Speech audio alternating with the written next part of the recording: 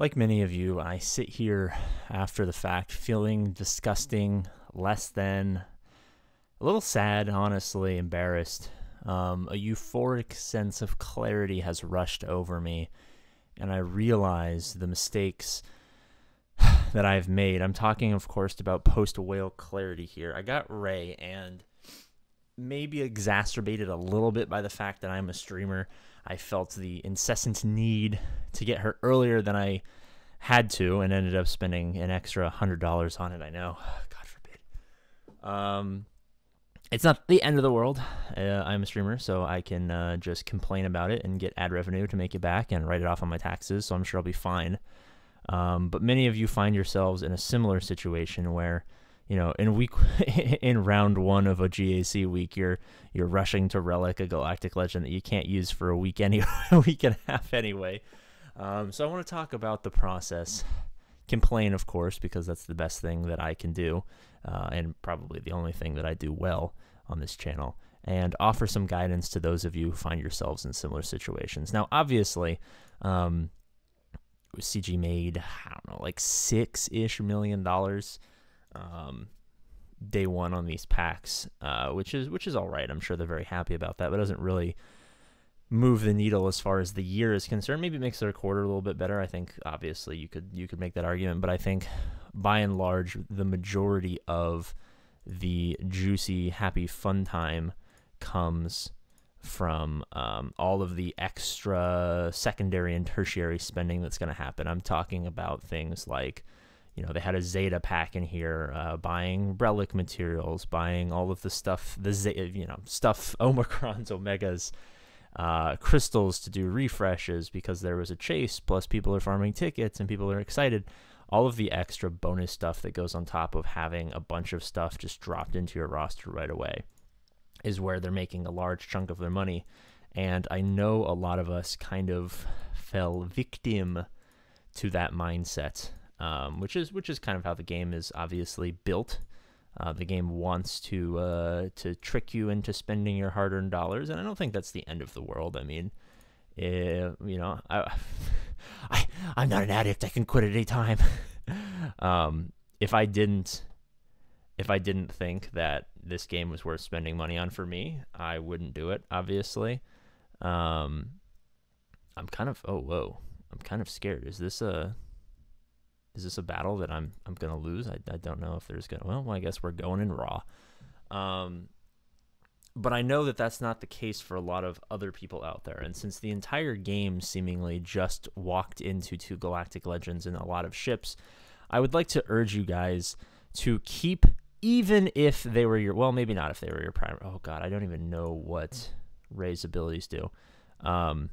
If you were farming other things, please, for the love of all that is holy,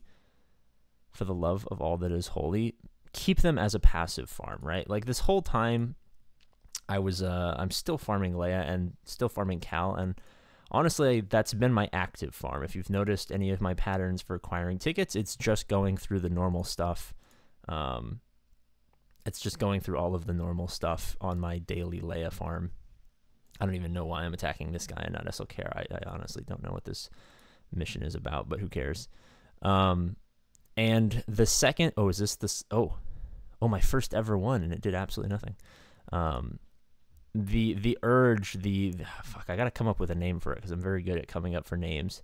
The Swaggo Sprint, if you will, when you finally have access to a character like a Backbone character, like a Starkiller, like a Maul, like a Malgus, like a Gas, even like a Galactic Legend, of course, we always feel the incessant urge to rush in and get them the relics like the day that we have them. And I don't know why. I mean, maybe you could make a justification that I'm going into a territory war, and yes, I'll have Ray for an extra territory war, and that's awesome. Honestly, I just thought about that right now, and I hadn't been considering that in the slightest. But I guess if that's something that you care about, there is an argument to make there. But realistically speaking, like if I have this upcoming GAC round or the next GAC round after that, like it's not really going to be the end of the world for me. I think the bigger deal is obviously I have $100 less to my name, which is a big thing. But also a lot of the resources that I spent crystal wise could have got me in the direction of, like, I probably could have Leia right now. It was get Rey a week early, or I could just have Leia. And yes, they're both Galactic Legends, and yes, they're both very good, and yes, I'm probably going to use both of them on defense. But Leia being my active farm makes her inherently much more valuable, especially because this stuff is kind of, you know, I'm viewing the SOKR Rey bundles that came out as just free, if that makes sense. You know what I mean? It's like they're there, and they should be passive bonuses on top of what you've already been doing to help, you know, supplement your account. And the second that you go in and start, hey there, you know, whoa, bam-ba-lam, going in and rushing. I should have done that before I did all of this, because now I don't know if I'm going to be getting any tickets. Okay, I got one. That's awesome.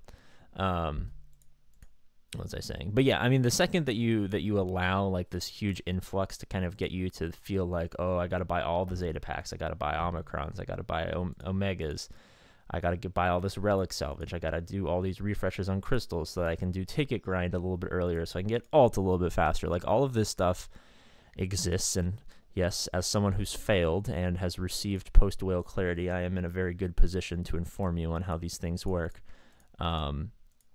It's what they want you to do, and don't succumb to the pressure. That's what I'm trying to tell you. I'm telling you that I have made a mistake.